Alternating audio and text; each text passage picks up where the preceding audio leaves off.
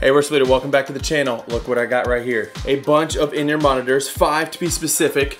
My top 5 actually for 2023, because this is the ultimate budget in-ear monitor guide for 2023. You don't want to miss any of this. Let's dive right in. Now what we have here are 5 different sets at 5 different price points. None of these would I warn you not to get. All of these are fantastic in-ears. It really just depends on what you need and how much money you want to spend. I will say the most expensive are $189. Now you may be thinking, Jimmy, I thought you said this is budget. $189 is not budget. But let me remind you, and especially if you're new to the world of in-ears, $189, anything under $200 is definitely budget. Now, when you look at different brands like 64 Audio or Empire Ears or All Clear, all of those have in-ear options well into the thousands, multiple thousands of dollars. So anything under $200 is definitely considered budget. Now, anytime we do in-ear monitor videos, it's kind of hard to be scientific about it because I'm really just giving you my opinion based on what I hear with my ears. Now, my human ears are going to be different than yours. They're gonna have a different fit, a different feel.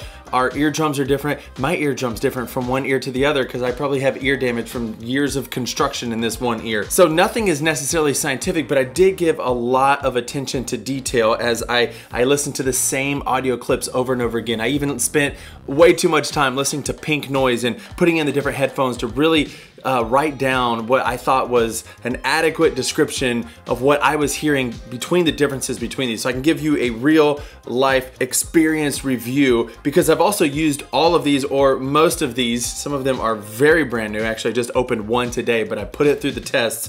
But the rest of these I've used in a live situation while I'm leading, while I'm playing guitar, while I'm singing. And so, yes, we're gonna get right into it. Here are the categories I'm gonna go through. So we'll go through one in-ear monitor at a time, and we're gonna think through 6 different categories. First is the price, because I always wanna know the price right up front. Then we're gonna look at the case that they may come with and the quality of the cord. We're gonna talk about the fit and the feel, how they feel when they're in your ears. Do they feel cheap? Do they feel expensive, heavy, light, small, big, all of that stuff. Then we're gonna talk about the number of drivers, the individual speakers that are in these little things, and what that does to the sound quality, and that's like the most important thing, like what do they sound like? And I'm gonna try to give you the best description I can, and then I'm just gonna give you my opinion on who they would be for. All right, so let's hop right in with the most expensive, coming in at $189. These are the brand new Xvive T9.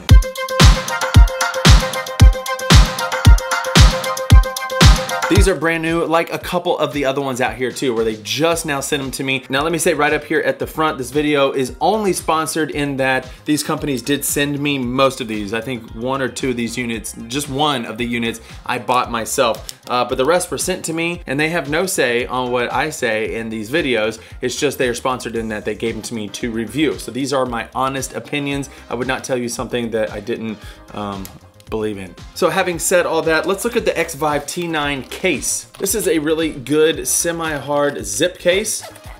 It's pretty small, so it's not massive. Comes with a bunch of stuff. You have different adapters and headphone options in there. It's got a lot of space, and I'm not afraid to throw this in my backpack and worry about the in-ears being crushed because it's pretty stout and it's pretty small. I really like that. As far as the cord and the cable, now these are the most expensive ears of the bunch, but the cable is probably the one part that is lacking the most. It's just this black rubber cable. There's nothing wrong with it. It's great, good quality, but I would expect at this price point to be more of a nice braided cable that we'll see on some of these other ones. But I will say it does have the little cinch thing right here. What this does is when you put on your in-ear monitors, you can cinch this up to the back of your neck and make sure you have a really tight feel, a really tight fit, I mean. I usually throw the cable down the back of my shirt, which is why I don't really like rubber, because sometimes I feel like it pulls, but you stick these in and then you can cinch this right up, and it keeps you from yanking them out of your head. I don't know why they don't put that on all of these, because there's several of these that, I mean, that's just a missed detail. Put these on, other brands, put these on, missed opportunity. Now for the fit and the feel, these are some of the best feeling of the bunch to me as well, and it's probably got to do with the price point. They put a lot of effort into, you know, and we all have different ear shapes, but these fit the best, and they feel nice and big, kind of like your custom molds, although all these are universal fit. And when I say they feel big in a good way, like not like opposed to there's another set here that I'm not even including in this video, but I just wanted to show you. These are the Westin, what was it, the AM10 Pro. These sound the worst. The benefit is if you have small ears, they're nice and tiny compared to the size of this thing. I also love the way these things look. They're nice and clear, and you know, that might not be that important to you, but there's a set coming up that is probably one of my favorite, but it doesn't look that good. So I just mentioned it. These look good. They're nice and clear, and they disappear, and I really like the way they look. Now, as far as the way they sound, these have two drivers. They are dual balanced armature drivers, which are really good for sound isolation. There's basically two different drivers we'll talk about today. It's the balanced armature, or if you're looking these up, it'll say BA, or there's DD, which is a dynamic driver, and they're just built differently. I don't know the complete differences between them. I just know the dynamic drivers don't isolate the sound as well, but you get more of a full frequency. And so some of these combine the two, but these have two in each ear, two of the balanced armature drivers. They sound really good. Now, of the bunch, they do feel like they have the top end rolled off the most. And at the end of the video, I'm gonna show you, and don't go anywhere because my favorite set is at the very end. One of my favorites. Anyways, I have a surprise for you. Make sure you watch this whole video. But at the end of the video, I'm gonna show you a graph that I made. It's a non-official graph to kind of show you the comparison between these on a homemade frequency graph. But these have the most top end rolled off, but they have a real punchy low end. And the low end is not too low. It's a nice medium to low range. So it's really good for like feeling that kick, feeling the bass, and that answers the question, who's this for? I think these in-ears would be really good for bass players, drummers, but then also vocalists, because of that top end being rolled off the most, it creates like a nice warm mid-range that really helps the vocals to stand out and be more pronounced. So anyways, that is the Xvive T9s. Let's move on. Next, we have my tried and true KZ AS10s.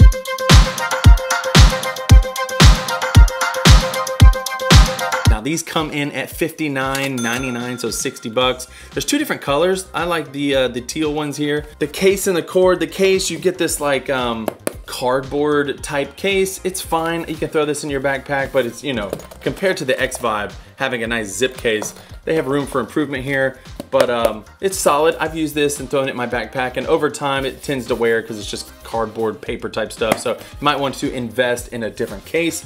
But the cord is like I would expect on the more expensive one, where it's nice and braided. And not only that, it feels really nice, and it's not rubber, so that when I shove it down my shirt, it slides really well. Now, drivers and the sound. These have 5 drivers in each ear. That's why they're called AS10s, because combined you get 10 drivers. But they have a punchy low end as well, but it's not as punchy as the T9s, which I would expect because these are a lot cheaper. So who are these for? I think vocals would love these. Also acoustic players, keyboard players, those who really want to hear that top end without sacrificing the low end. At this price point, that's what they offer, and they're really good. All right, number 3. Now, every time I come to a new set, I'm gonna act like they're my favorite, and that's why I'm sharing these with you. These are like my top favorite. I love all of these. These are the BASN Bmaster.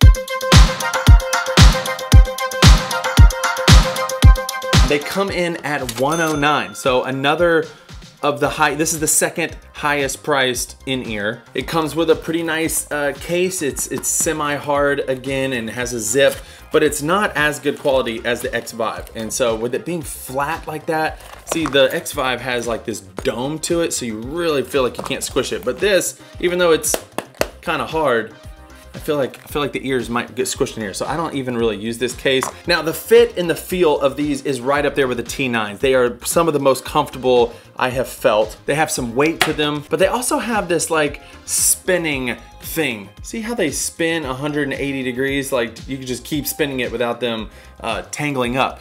I don't know if this will be a pro and a con for you, but I'm gonna say it's a con for me, and here's why. Because they spin, I'm always trying to like catch them so I can put them in my ears. And a lot of times, even as I've been testing these, you know, I'm trying to listen to a sound clip and I want to switch it out really quick. And with these, I get pretty frustrated because I can't do it really quickly. And sometimes I put the ears in the wrong ear.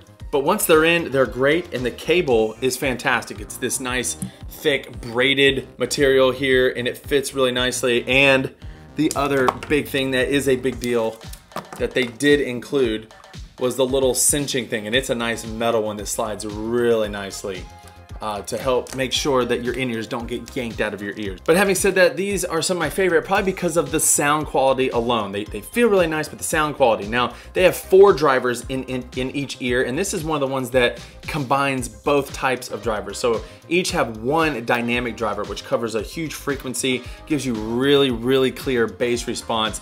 And then it has 3 of the balanced armature drivers in there. It has a nice punchy low end like the T9s, but I'll show you on the graph later that the low end is a little bit lower. So where the T9 is a low mid punch, these are a little bit lower on the frequency punch. So real clear like kick and low bass notes. So who are these for? They'd be for bass players, drummers, but they also have a really good high end. So the T9s have that high end rolled off, which makes for a nice, rich, warm vocal.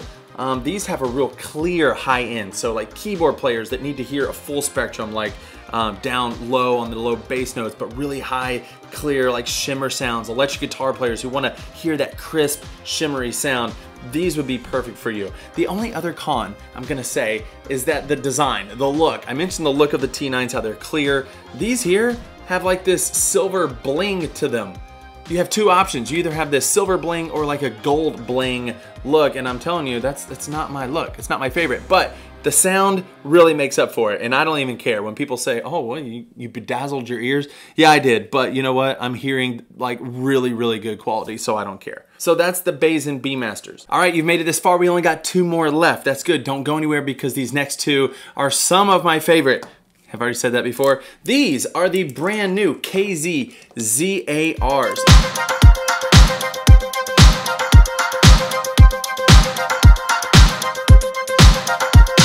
This is brand spanking new, meaning I just got these in the mail last night and I just opened the box today. So I haven't even had a chance to use these live. These look great and they come in at $99. Now you may be thinking, Jimmy, why are all these on the upper end? Well, just hold on. This last one, it's gonna surprise you. Case, still same thing. It's this wooden, not wooden, cardboard box. Get a new case. It'll work for a little bit until you get one, but get a new case. As far as the cable, this is the most superior cable that we've had so far. Nice braided up here at the top where you have your double cables. As you work your way down, when you hit this little joint right here, the cable switches to this thinner cable that's braided, and it's just so nice. So let me compare with you. On top, we have the Bmaster, which kept the same cable braided, so it's a little thicker. And on the bottom here, we have these KZ ZAR, and it's so nice because it's so smooth.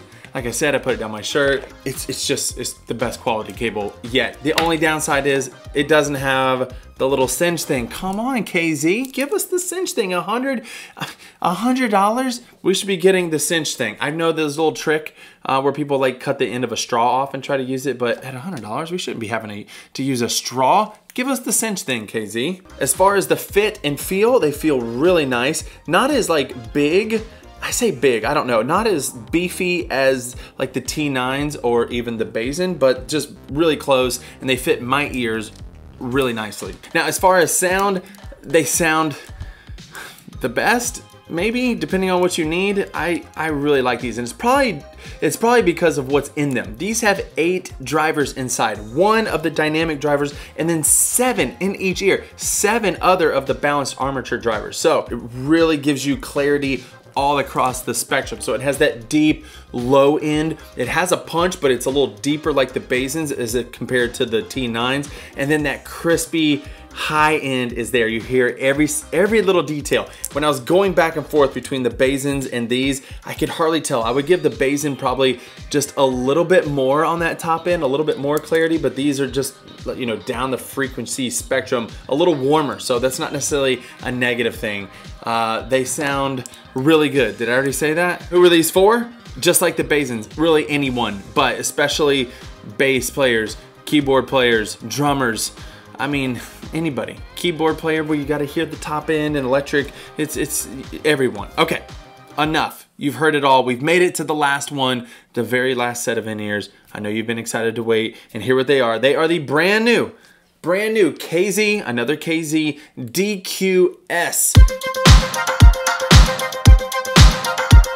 I normally start with the price, but I'm gonna wait until the end because that's how I tested them. I didn't know the price when I first got these, and that's sometimes we start with the price, and if it's low or too high, we kind of like, we put them in a certain category. I don't want you to know the price of these yet. So let's talk about the other stuff. The case, it's the worst case. So that might give you a clue on how expensive these things are.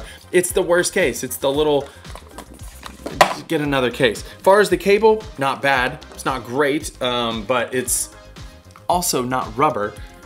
It's plastic coated double cable all the way down, so it's still nice and slick. It's not braided or anything, but the cable is good. The fit and feel are more like the AS10, so not as big and bulky. They still have a nice seal, but it's not as nice as the T9s and the Bmasters. But like I said, for my ears, they sound really good. I've been actually using these this whole past month. They've been my go-to.